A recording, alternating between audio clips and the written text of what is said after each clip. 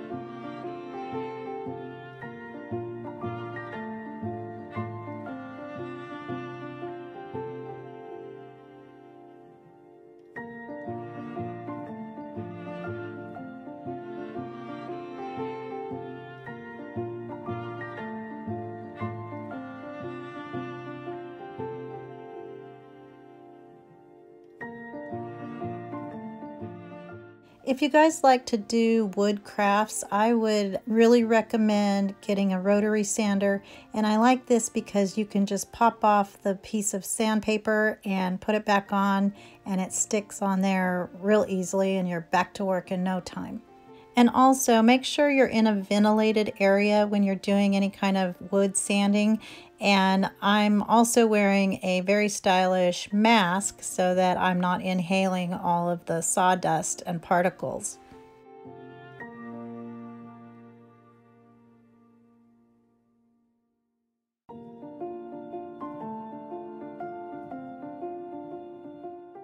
So to save time, I had my sweet Michael J go outside and spray some of these items, and then the other ones I'm going to paint by hand. And I should tell you that that was our painting area in an icky part of our yard. So that's not what my backyard looks like. That's over by the trash cans. And that's our painting table too. So anyway, I just took my Waverly White chalk paint and painted the other items that I needed to, and just gave them a couple of coats until they were nice and covered.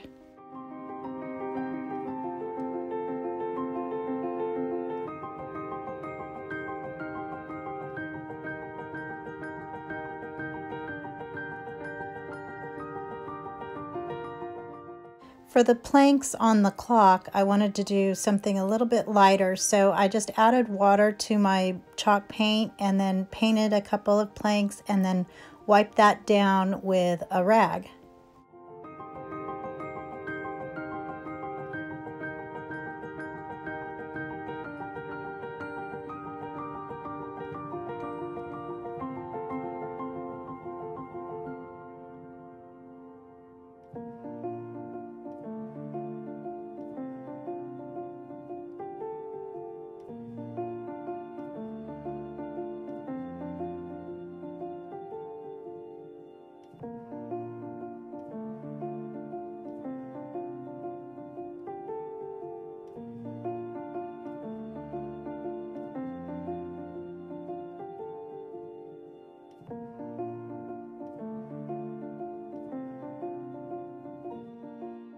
So now that all of my items are ready to go, we're going to start working on each one of them.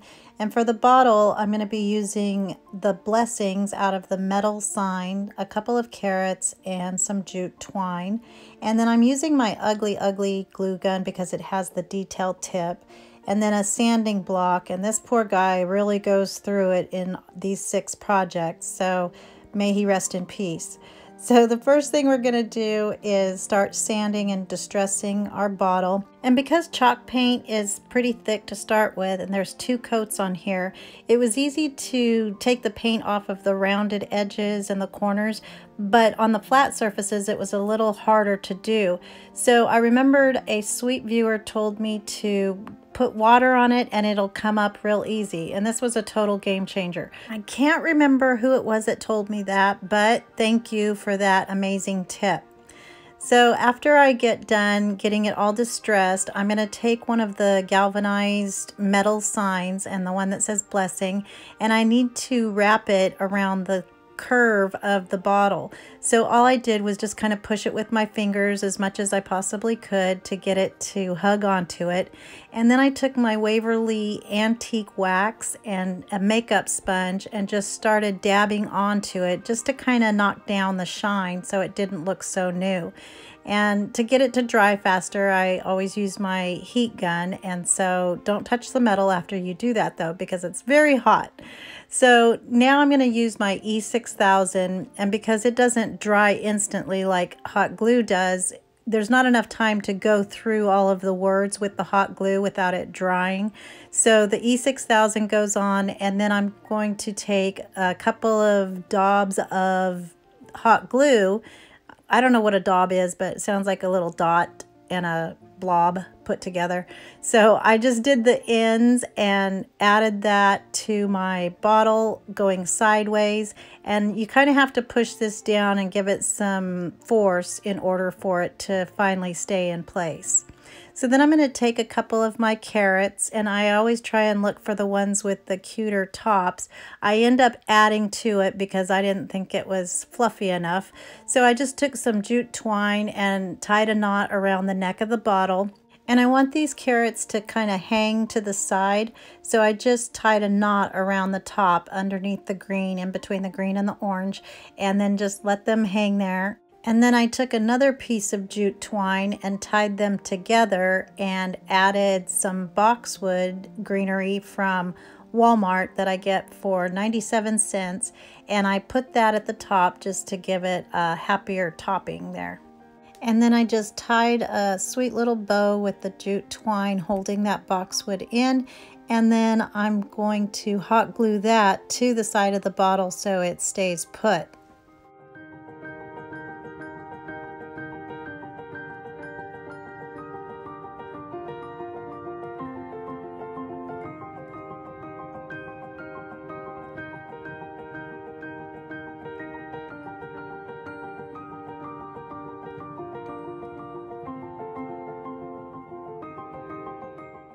And then to fill it, I'm using these super pretty flowers from Hobby Lobby, and these were $2 on sale during their 50% off.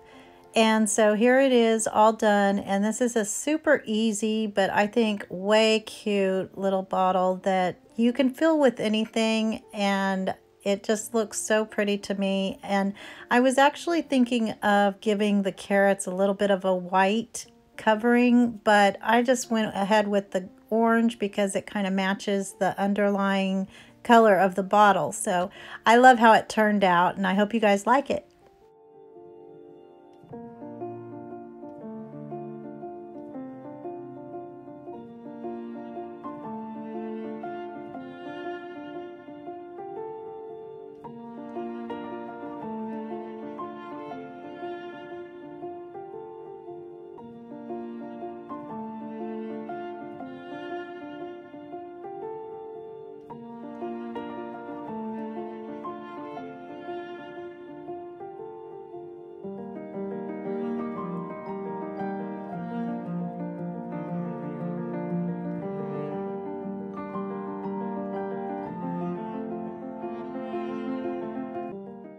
So now we're going to work on our beautiful little picture, and I got this fabric. This is some linen ribbon. It's 4 inches and it's from burlapfabric.com, and so I will have a coupon code for you guys for $5 off.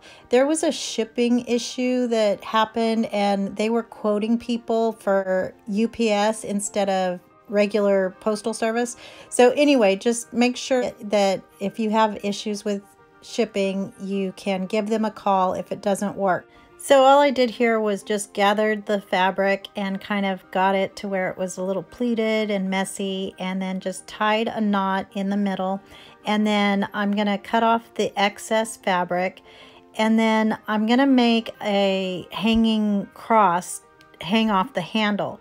So to do that, I'm using a piece that we used in a different craft, the bookends, and I just drilled a hole at the top so that I could feed my jute twine through it. So using my sanding block, I sanded it. I was going to paint this with the antique wax, but once I got it all the way down to the wood, it was just so pretty and matched perfectly, so I left it the way it was. You could even use kind of a clear coat to top it off, but it was just perfect and rustic looking, and I was in love with it. So I just took my jute twine and wrapped it around the handle, and then since I had 2 separate strings, I decided to add some more of these beads that I love using. These are from Amazon, and I'll have that linked in the description box below as well. So I just fed on, well, here I feed on 3, but I'm going to add 2 more later because it wasn't quite long enough. And then on the other strand, I hung my cross and tied that in a knot as well.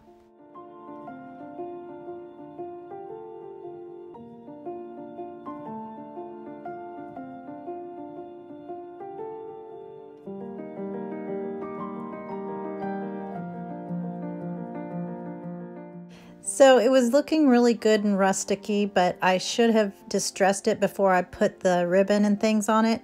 So I started sanding it and then remembered, silly goose, it's white underneath, so that's not going to show. And so I took my antique wax and first used a makeup sponge, and then I'll go back with my white and a paintbrush and just got it all nice and rustic, worn looking. I felt like this was starting to look like something that would have been used as a watering pitcher back in biblical times or ancient times, and it was perfect because the readings at Mass yesterday, which is actually my today, it was from John 4:4, the Samaritan woman at the well. So I thought this was perfect, and I was just really loving how this was coming out.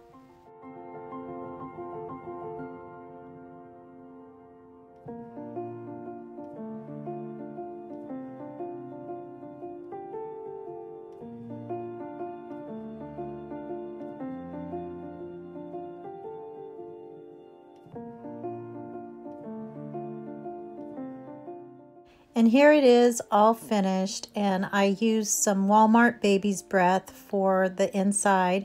You could also use this as something in the bathroom where you put your hand towels, roll them up and put that in there, which is probably what I'll do. But I love how this turned out. There's just something about raw wood and white that just makes my heart so happy, and it seems so serene. And then coupled with the linen fabric, I love the way this turned out. I got the baby's breath, and we used this at a party that we did for my hopefully soon-to-be daughter-in-law, if my son would ever make the move already. And so anyway, I just think it turned out super sweet, and I hope you guys like it.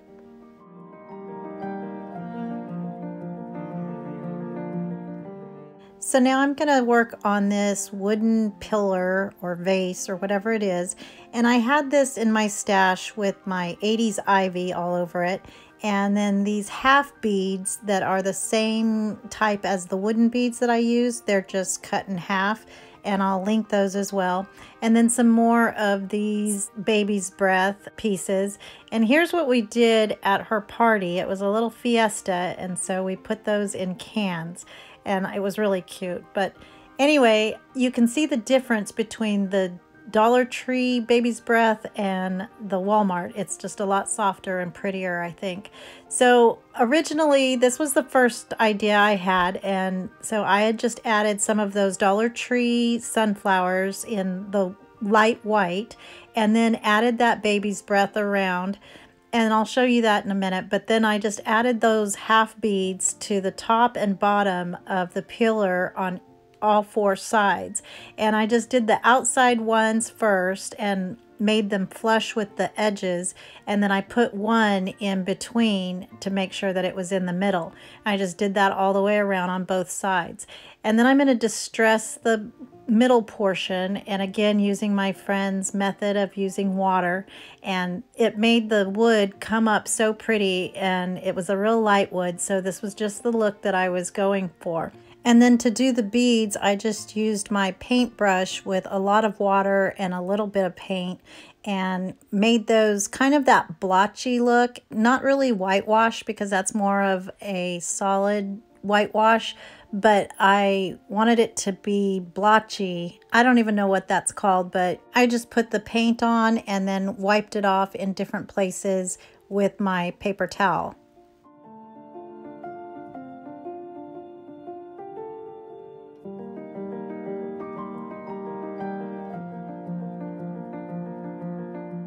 So here's the first option of what you can do, and I just put this, I guess, flower orb into the top, and this is really pretty. I love how it turned out, and it would be beautiful for a wedding or something, but I'm just giving you options because not everybody's going to want a big old cross on the top of this, but you can use this, or you can actually do something with boxwoods. I have a boxwood round orb that I'll put on here as well to show you what that looks like. And so this is really pretty. I had this in the garage, so it's a little dusty, but this is another option. So, but what we're going to do is take this Dollar Tree cross, and it's wooden, of course, and I just took some of my Waverly antique wax and mixed it with some white Waverly chalk paint. And I'd actually seen my friend Nicole at the Week's Nest do this, where she mixes the wax with other colors and gives it a totally different look. So I gave it a little bit of a softer look, and then kind of went around the edges with the darker shade, and then just made sure that it was all nicely blended. And then I took my white, because the pillar is white, so that we won't see the stand really, and I just painted the base. And then I used my hot glue and glued that to the top. And of course there's the hole there, and we're going to use that to place in some greenery.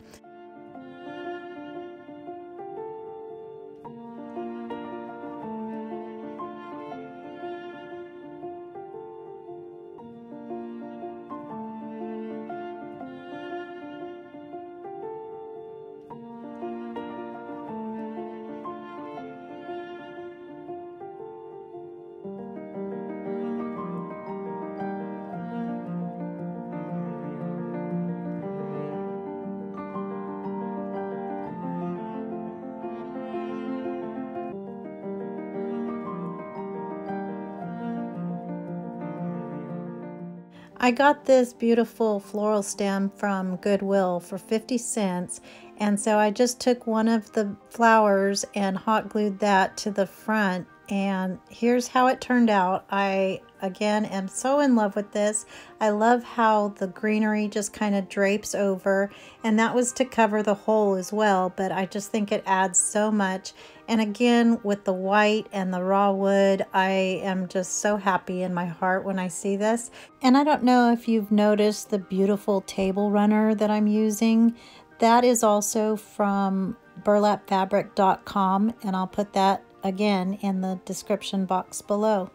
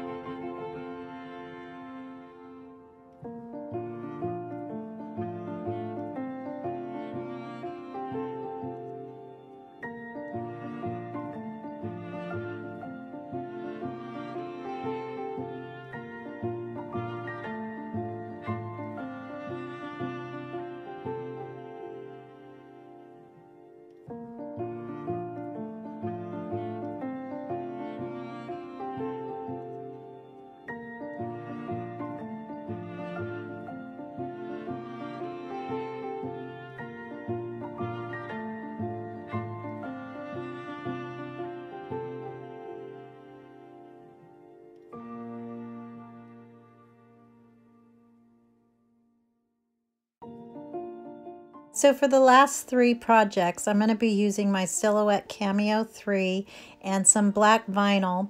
And this is from Frisco Craft. And I have to tell you, I actually reached out to them to see if I could use them in my videos because they have the best vinyl that I have found. You know, they only have black and white, but they're planning on extending their line. So I just love them and they're so nice over there. So again, my poor sanding block is being used to its max, and so I just sanded all the sides and got that to where the wood was showing through, and then I measured out to see how long my decal would be. And so I'm just going to cut out. It is finished. And because it's only a 12 by 12 mat here, and actually I'm running out of vinyl, so I had to piece things together. But even if that happens, just know you can always make do and be resourceful and use your scraps. So I just cut out my words and then pulled the vinyl off and then weeded all of my letters on the insides. And then I'm going to put my transfer paper or transfer tape over the top of it and then cut those out so that I can place them individually and piece together my word.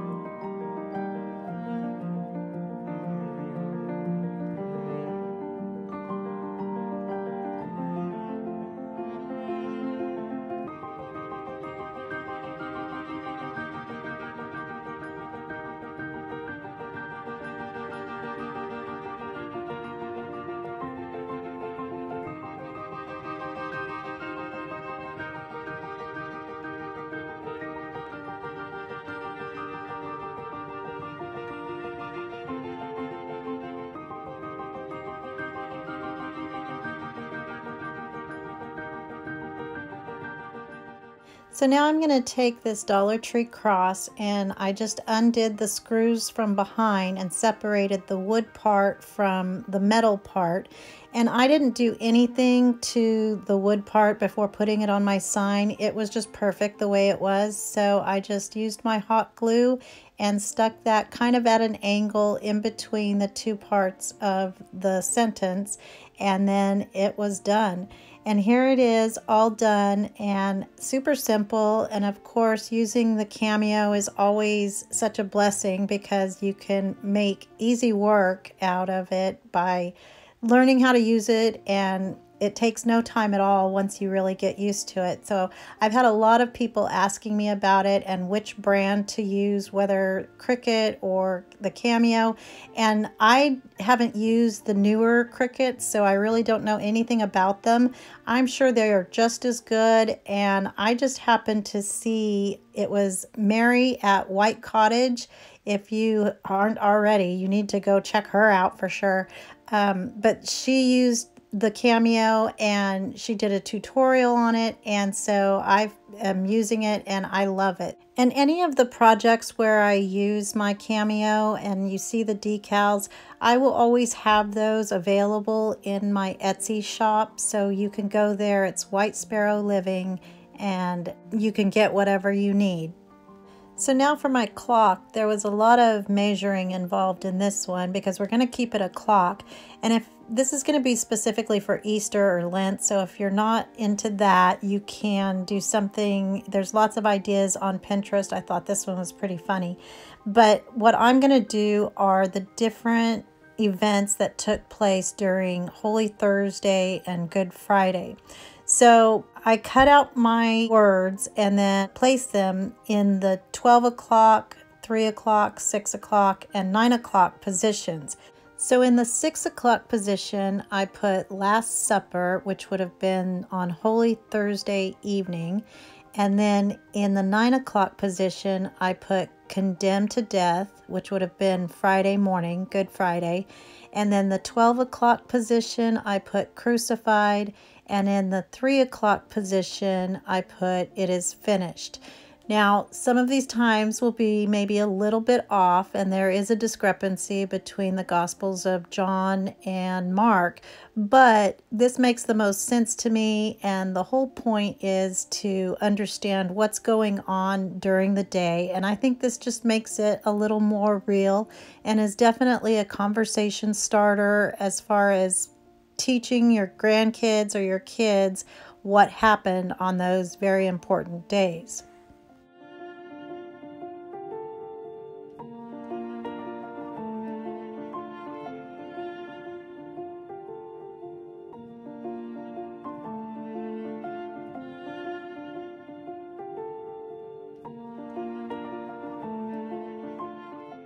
I really wanted this to be a working clock, and so I used this old one that I found in the garage that I was going to transfer the mechanism from this one into the new one, but it didn't quite work out because the arm part was not long enough, and the ones from the original piece, those were broken.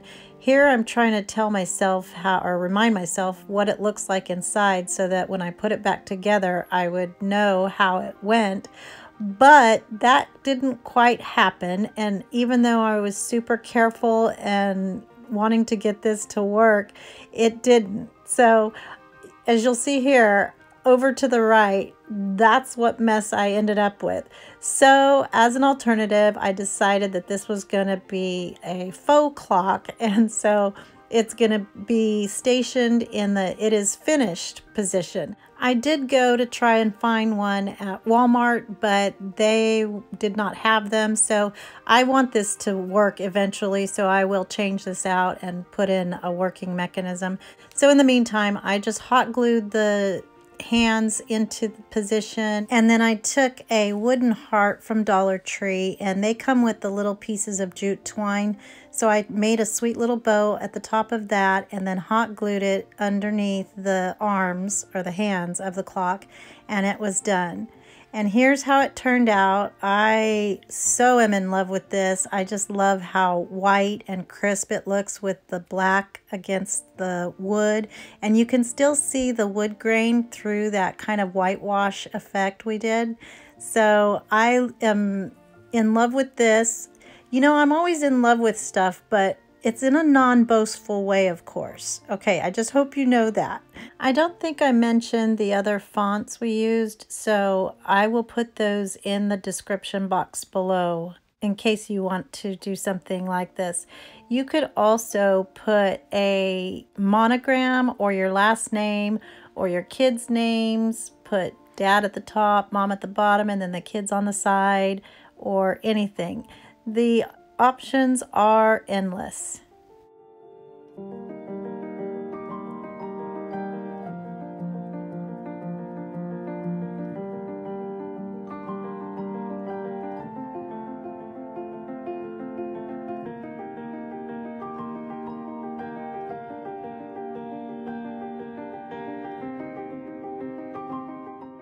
Now for our basket, I'm going to be using this 1-inch ribbon that is also from burlapfabric.com, some greenery, some floral foam, and then another decal that I cut out from my Cameo.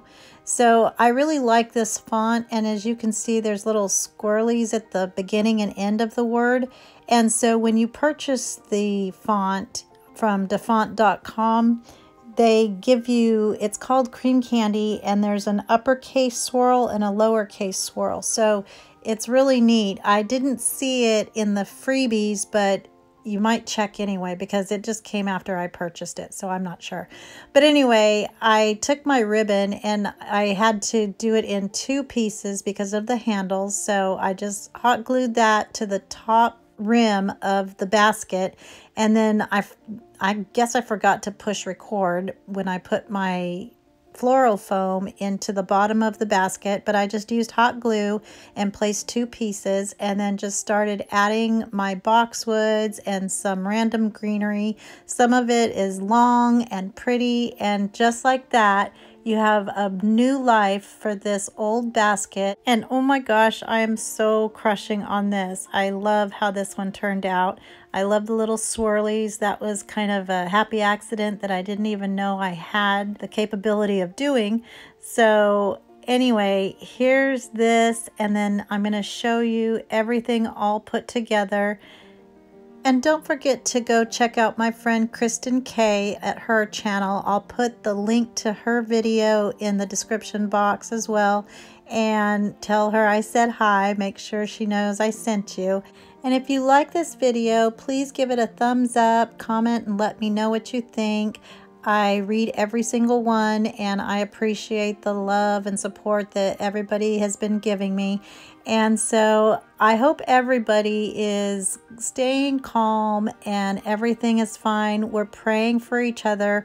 I'll have another prayer post up shortly, and I know that I love seeing all the support from each other going to others, and I just think that is such an amazing thing. So I hope everybody has a blessed day, and remember to always be the light.